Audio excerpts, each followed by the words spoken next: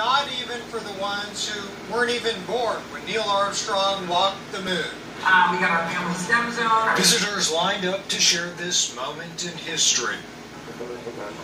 This is how we do it. They watched as parachuters fell from the sky carrying a flag flown on the moon.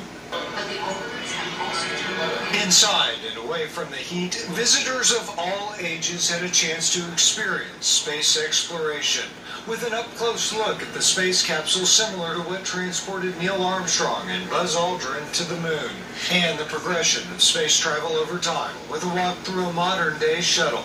The original intent was it would automatically land. But even 50 years later, visitors got to hear the tale of Apollo 11 from the men who helped blast it into space. They describe a tense few days in late July of 1969.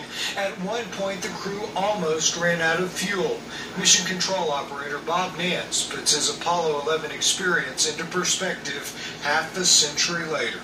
I came here in 1967 right out of college, and 2 years later I was involved in landing on the moon.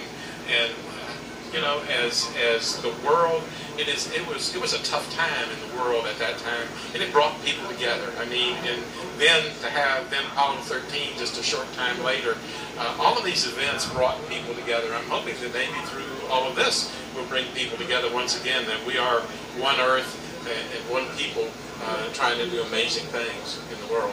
The events are expected to continue until late tonight. In the 9 o'clock hour, there will be a countdown with fireworks at the exact moment that Apollo 11 landed on the moon.